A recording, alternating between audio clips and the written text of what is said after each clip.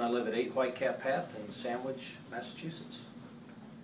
What are you worried about here today? There's a couple of concerns.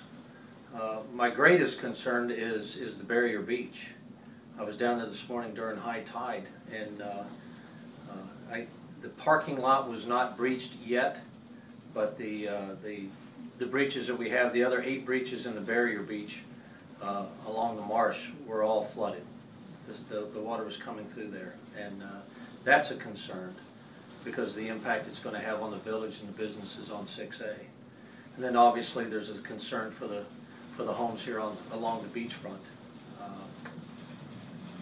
I'm just concerned that if we don't do something soon, if we don't get any cooperation from the state and the Army Corps of Engineers, that something that could have been prevented, a catastrophic event that could have been prevented, will not be prevented. And what people have been talking about for the last 30 or 40 years, what Mr. Frederickson down the road here was talking about in the 1980s, is going to come to fruition.